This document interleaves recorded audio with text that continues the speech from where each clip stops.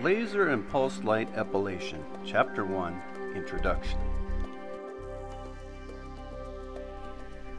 Photoepilation for the purpose of permanent hair reduction was developed through years of research at many leading medical institutions.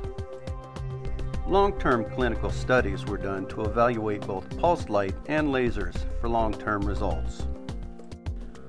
The conclusion of these studies showed both lasers and pulse light to be substantially equivalent to each other in their ability to destroy unwanted hair follicles.